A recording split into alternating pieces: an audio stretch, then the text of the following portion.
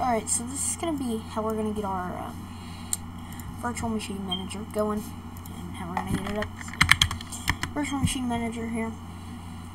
Make sure we have our LCP CIs here. This is our hardware here. We have our Windows 7 ISO. This is what I'm going to use. I'm going to copy it here, just in case, so I have a backup. Come on. Admit user interface, dude. Alright, let's just open it. Oh, let's just go to downloads here. Let's show in folder and let's just drag drop it. Alright, so here we have our ISO. You can either make a new virtual machine or use one you already made. It's gonna be my main gaming one. I'm gonna view, and then you're gonna view on details here.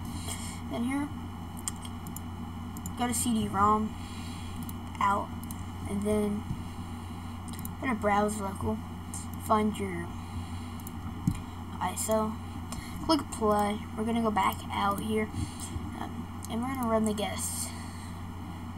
Says something, the domain cannot be restored. Restore it to a regular state. That's because I already had a freaking ISO plugged in. It's gonna say something about start boot option. Any key to boot from CD or DVD here. If it goes black, then there's something wrong.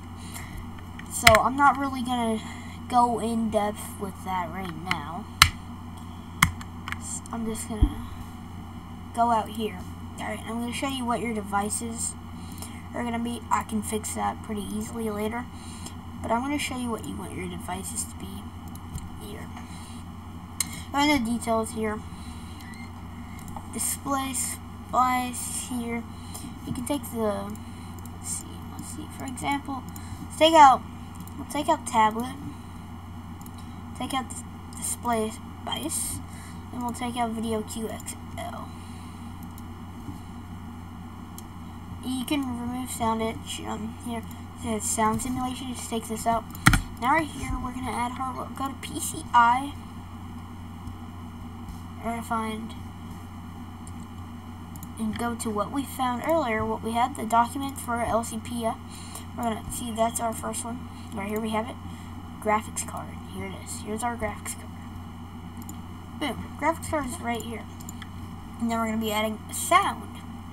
And go back down here. This is our sound card. I'm going to add the sound card in. Now we have both of these in. That's how we're going to be doing that right here. That is very well how you do that.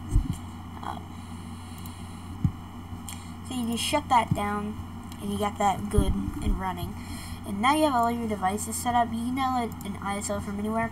I'm going to use Windows 7. I love Windows 7, and I'm going to be using it as my main gaming machine. Just pretty excited.